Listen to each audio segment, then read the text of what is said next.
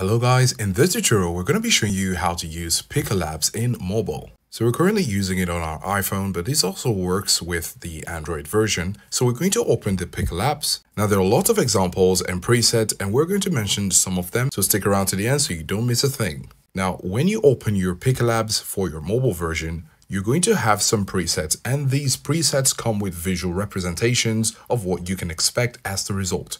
You have the squish it example, which you have squish it and squish any object, meaning if you put in a picture, you can squish that object. That really sounds fun. You also have explode it, crumble it, inflate it, melt it, cakeify it, and this is really nice because you could turn any object into a cake once you split it open.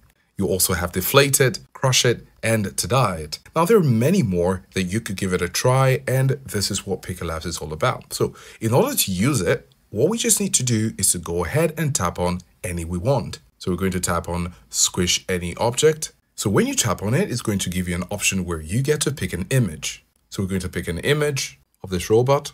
And when we've added the image, you can just simply go ahead and click on generate. Now, in order to do this successfully, you need to be on a paid subscription. The same goes for any other example. For instance, if you want to crumble something, or if you want to explode something, you can click on explode it and then tap on pick image and then select the image. And when you click on generate, this will generate an image for you.